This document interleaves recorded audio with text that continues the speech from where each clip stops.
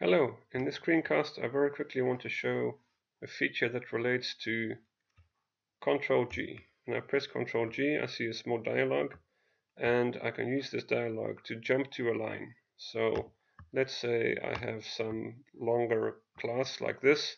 I press Ctrl-G and I type 50 here and I press enter, and now I'm on line 50.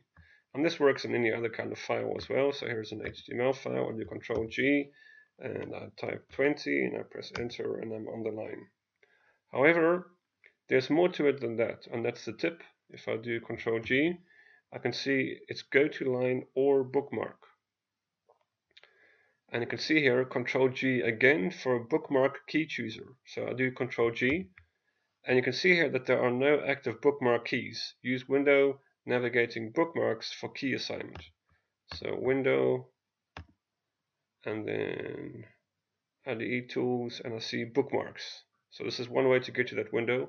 Another way is to press Ctrl period,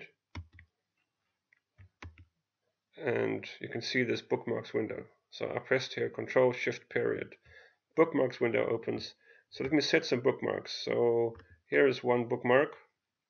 I toggle the bookmark with Ctrl Shift M. So here's a bookmark, and I go in here somewhere and I want to make this a bookmark. So if you click on it once, you get a breakpoint, but instead of clicking in it, you can right click and do bookmark, toggle bookmarks. So now we have two bookmarks. And I can see here that there are two different views. So here is one view, and so you can see the HTML file is not in a project and the class is in a project. So let's add another one. So this hello Java class here, I set a bookmark here, Ctrl Shift M. So this one, so we have three in the bookmarks window, so three different bookmarks. We'll add another one in the about. So let's make this one, this line here, Ctrl Shift M. So now we have four different ones. But if we switch to this other view, table view, you can see here that we can specify a name here, but also a key.